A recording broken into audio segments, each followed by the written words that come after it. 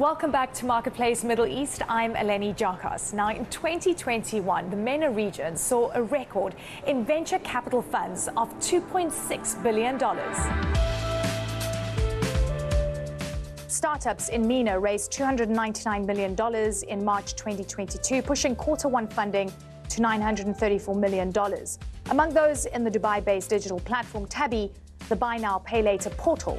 From the UAE to Turkey, we meet the movers and shakers at different startups, taking the lead in innovation and the type of environment which helps them thrive.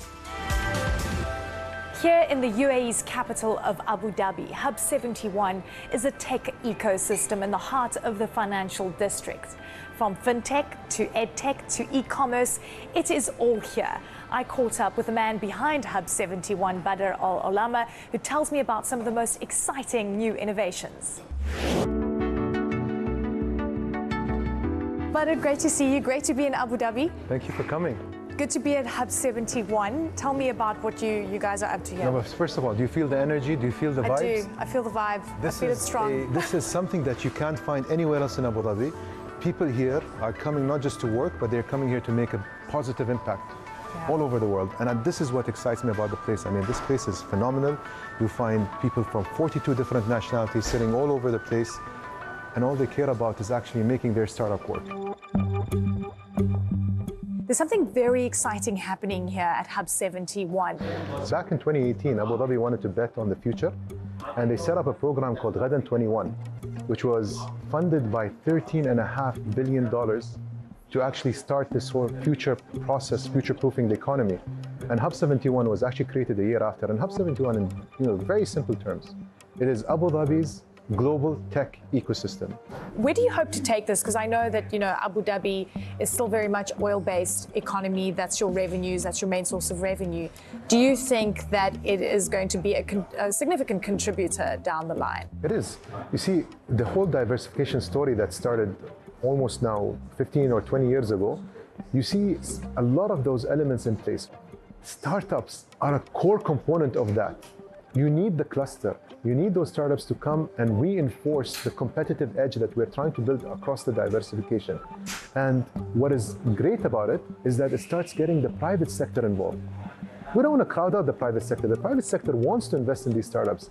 Family offices, think about the wealth that you find in different family offices that have been built over the 50, 60, 70 years since the country was formed. They want to be part of this new wave of technology.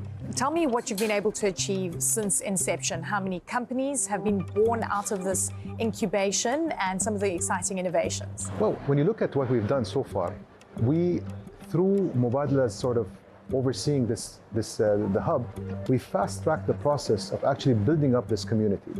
And the numbers speak for themselves. We have over 170 startups. 80% of them came through our programs. 20% were just attracted by the power of Hub71. We've been able to bring in over 50 blue-chip corporate companies and investors to be part of this ecosystem. I want to talk about the regulatory environment. So I want to talk about, from inception, someone comes in with an idea, starts utilizing your space, to then getting approval to be able to make their dream, their business a reality.